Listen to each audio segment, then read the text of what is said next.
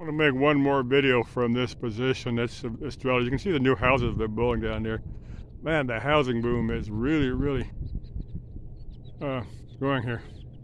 Going like a house of fire, something like that. Whatever they call the housing boom. This area's been building up the past few years.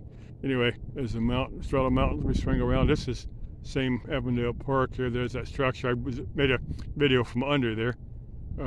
Some type of, I'm guessing they're going to leave it open to have, if they want to have a rock concert or something, some type of public event where maybe Carrie Lake will come down there and say, the other chick, there's two chicks running for governor, Carrie Lake and I can't remember the other lady.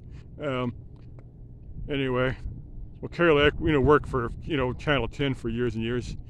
She's so popular. Most people don't know much about her anyway. But anyway, the fact she's a cute chick did the news for years.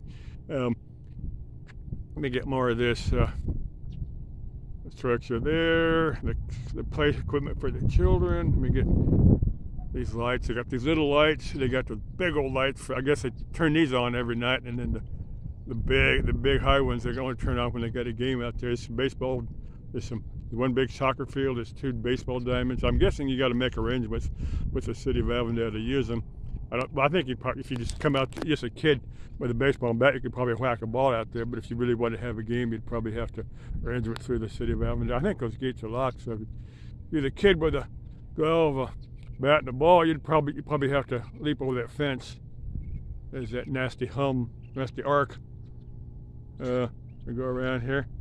Those houses, that dairy down there is probably not long. Although the houses moved in there, that's usually what happens. The farms and the dairies and stuff get pushed out. Somebody, they build next to a farm or a dairy or something, and the people say, "Oh God, I don't like those cows. You got to move that place. You got to get rid of them."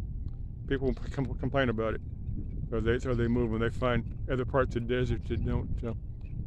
There's one massive dairy.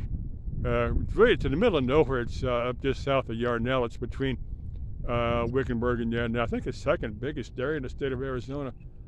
I've been past it. It's a massive thing.